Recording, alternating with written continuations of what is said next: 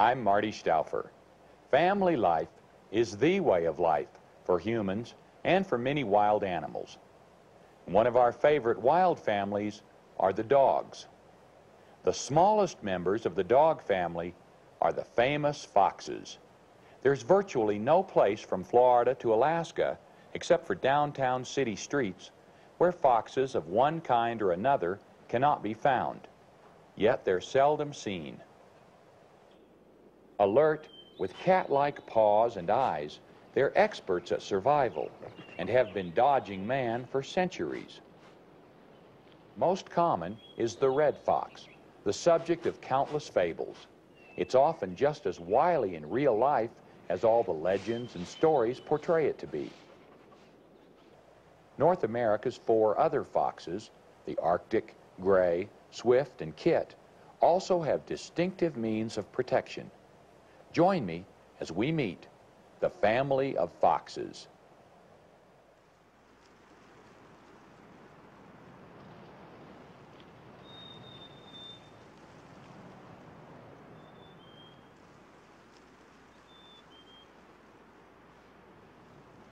When we hear the word fox, most of us think of the red fox, the most widely distributed member of its family. It can usually be distinguished by its handsome rust-colored coat and white-tipped tail. But red foxes also come in other colors, such as these silver foxes.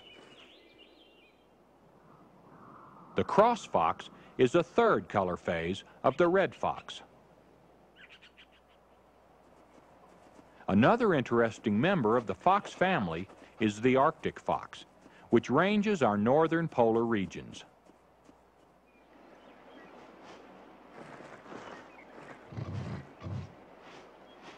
At the other extreme, the swift fox inhabits the dry plains of our western states. It's a small fox, well named for its speed. The smallest and perhaps rarest of all is the kit fox, which lives in our desert southwest.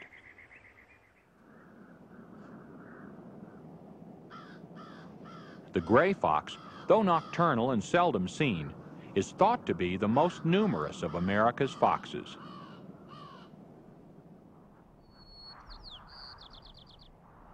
Except for parts of the Midwest and Northwest, the gray fox is found in most of the continental United States and south into Mexico.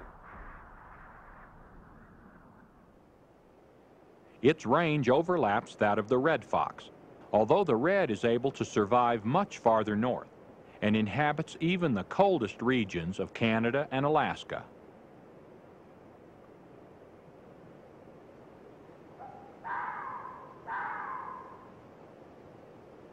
Although all foxes are omnivores, they are primarily carnivorous. They hunt at night and are especially active at dusk and dawn.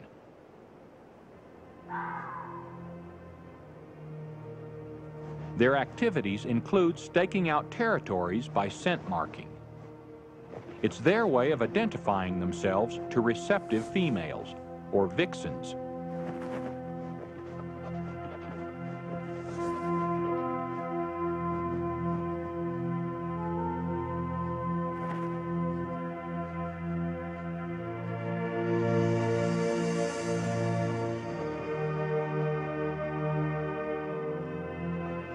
It's also their way of challenging rival males.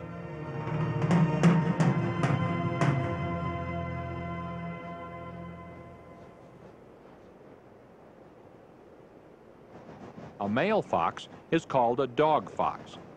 Although some males will mate with more than one female in a season, the vixen of choice is jealously protected from unmated intruders.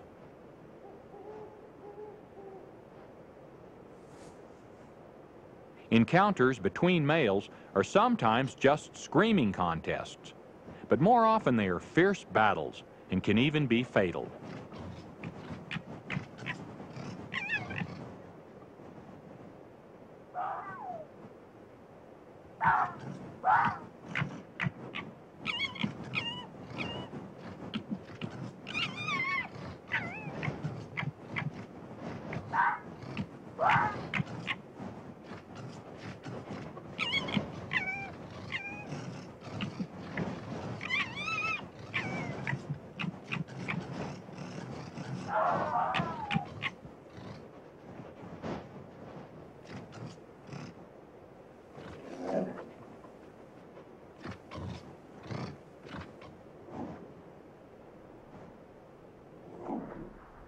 As the rivals continue to threaten and posture, the female trots away.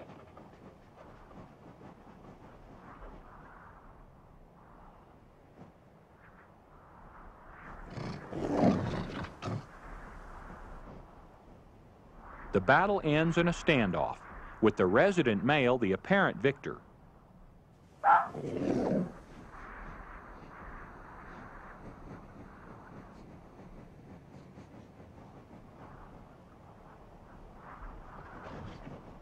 He now chases the vixen and courts her with techniques very similar to those he just used on his rival.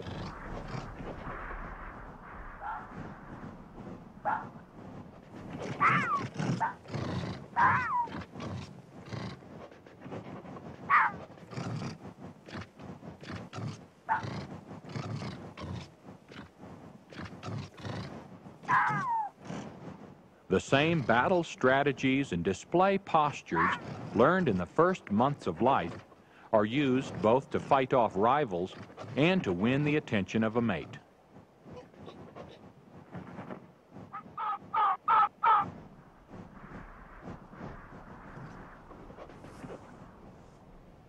The rival slinks away, perhaps to find an unguarded vixen of his own.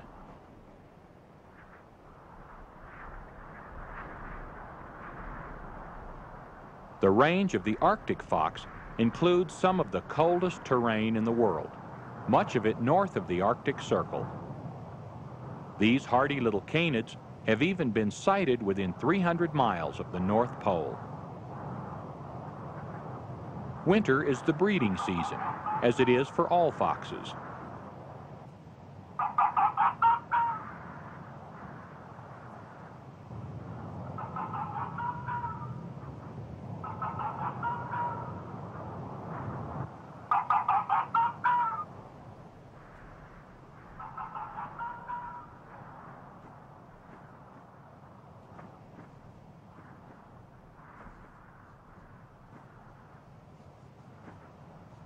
Also, as with most foxes, this Arctic dog fox and vixen have each spent the early months of the winter hunting alone.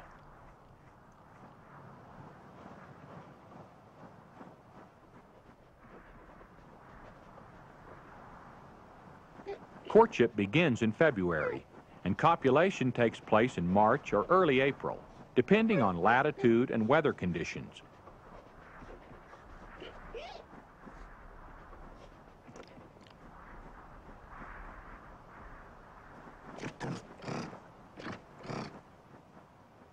Typically, it's accompanied by much vocalization, no matter how well bonded the pair may be.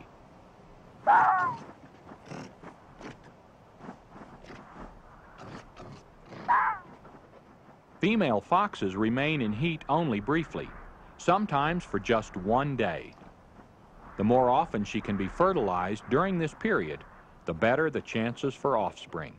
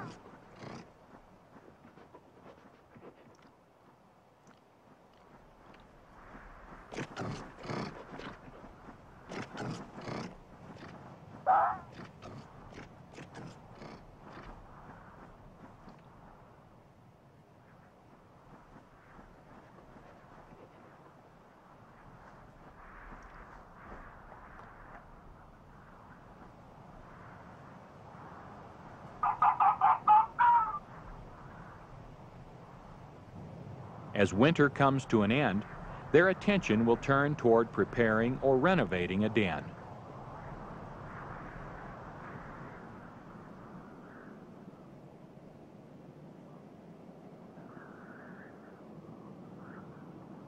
Upper Minnesota marks the northern edge of the gray fox's range.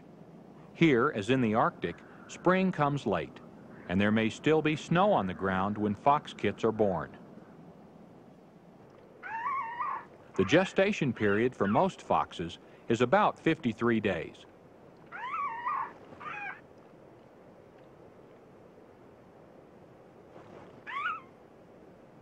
All young foxes are born blind, helpless, and thinly furred. The mother's body warmth is essential to their survival, and for the first week or so, she does not leave the den.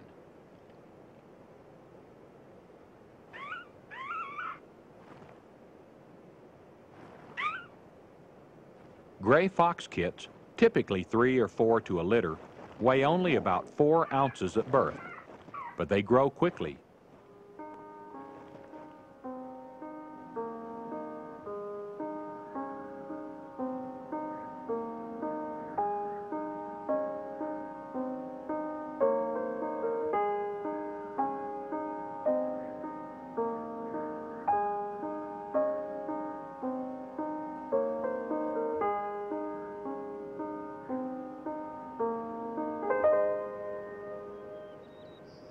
Spring finally arrives in Alaska, awakening the earth with warmth and sunshine. By this time it's June, and Arctic fox kits, already a month old, are just beginning to emerge from their den.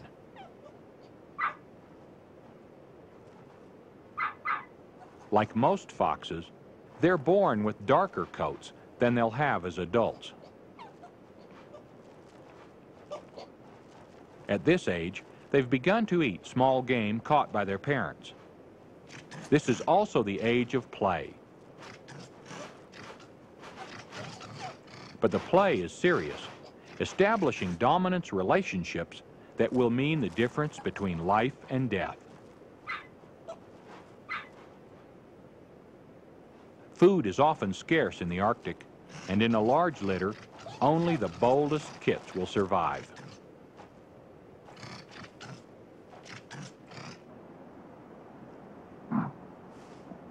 Although larger animals, such as caribou, share territory with Arctic foxes, an adult fox has few enemies. Nevertheless, the mother fox stands wary guard over her young.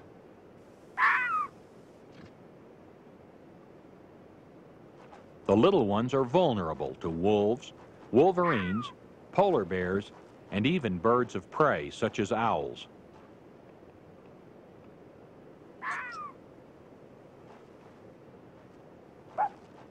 But their greatest enemy is starvation. Less than half will survive, but these the mother protects from the slightest hint of danger.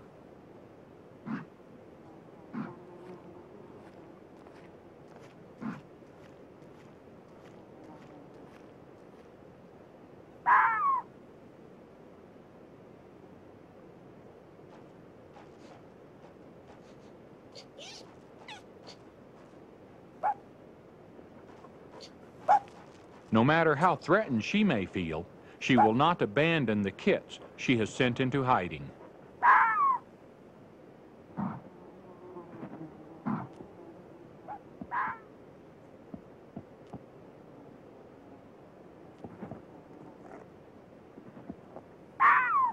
She's very sensitive to intruders and very defensive.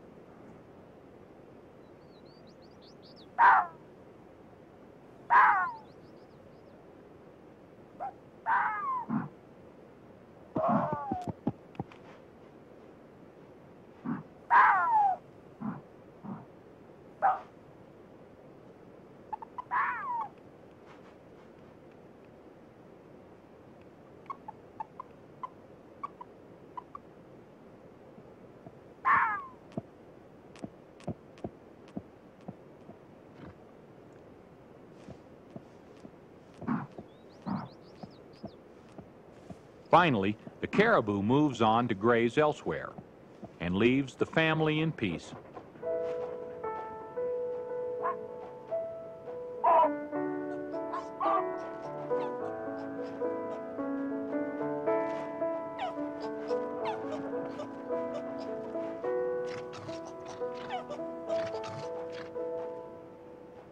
All young foxes have but one brief summer to learn everything they must know to survive as adults. For the Arctic fox, this season is even shorter than it is for others.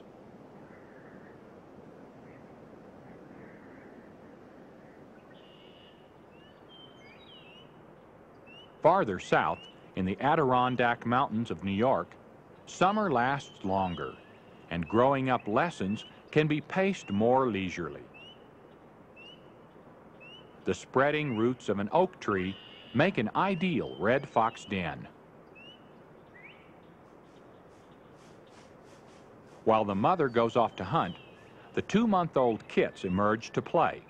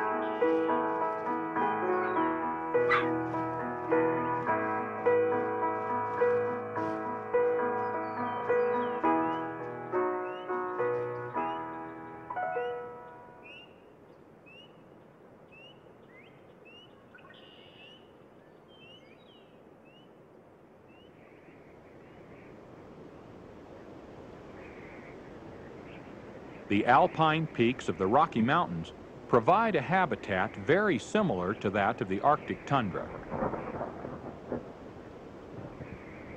Due to altitude rather than latitude, summer in the high country of Colorado is almost as brief as it is in Alaska.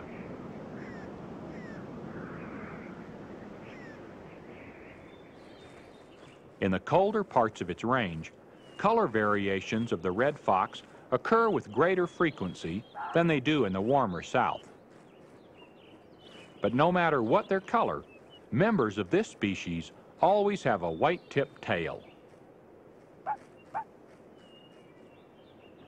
At 3 months old, these silver fox kits are almost full grown.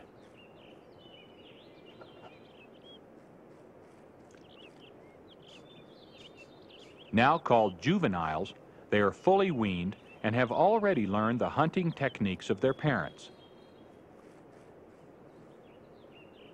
Their main activity is still play, but they're now capable of using their superb senses of smell, sight, and hearing to find their own food.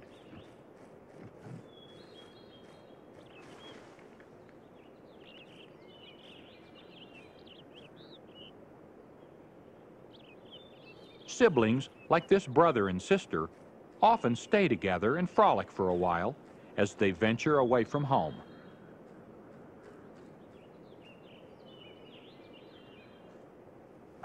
But they are nearing the end of a summer of childhood, and soon they will separate.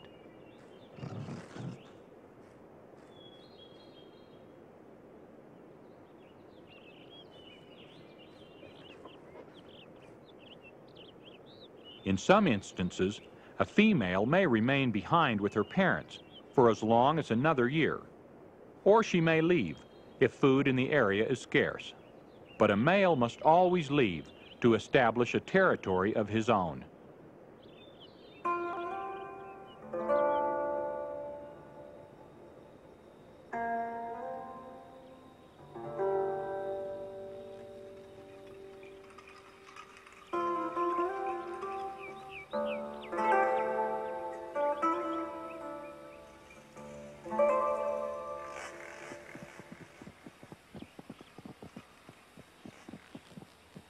In the land of the desert bighorn, the sidewinder is a symbol of danger.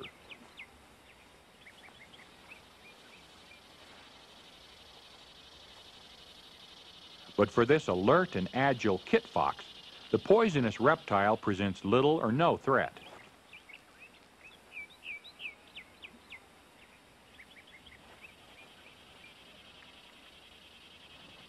Like other foxes, the kit fox eats a variety of foods, including insects, fruit, mice, birds, and carrion. And like other foxes, for each type of creature it hunts, it has evolved a specialized hunting technique.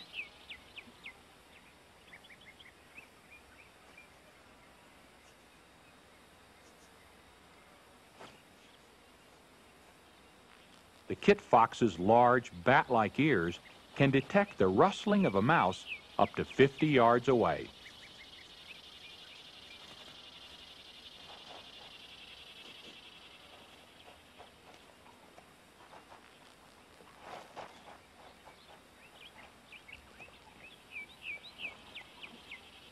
And a mouse is its favorite form of food. In fact, it can even survive without drinking any water if it eats enough small rodents.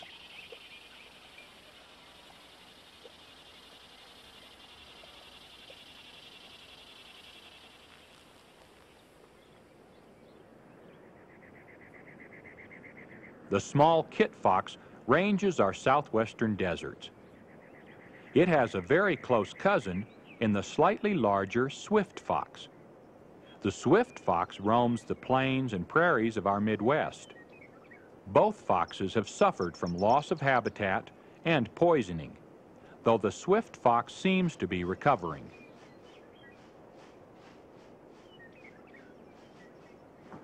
Hunting birds, like these scaled quail, requires a different method than the listen, leap, and pounce technique used to hunt mice.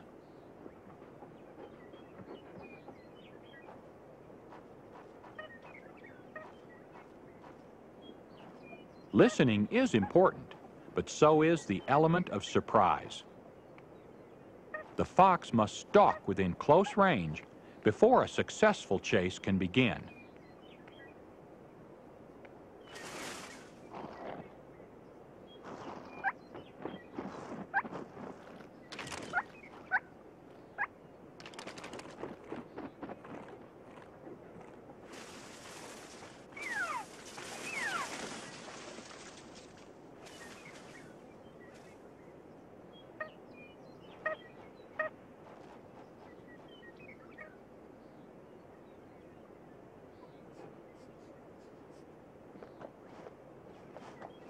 Though some think that foxes kill too much game, the truth is they simply help keep it in balance. Foxes do far more to control rodents and other pests than they do to damage wildlife.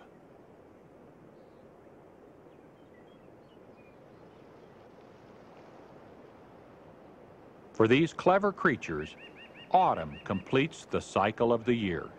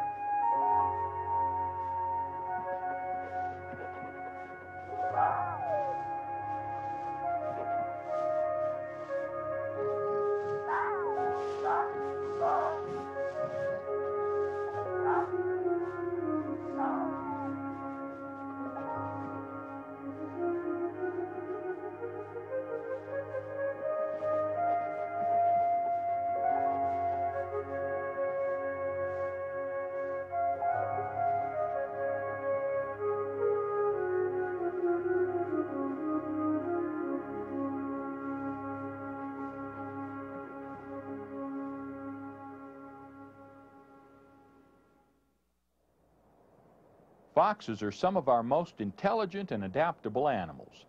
They've learned to share the world with humans. And though maligned by some, foxes are experts in rodent control and overall beneficial. These graceful hunters remain abundant and are crafty enough to continue living up to their fabled reputation. The family of foxes. I'm Marty Stouffer. Until next time, enjoy our wild America.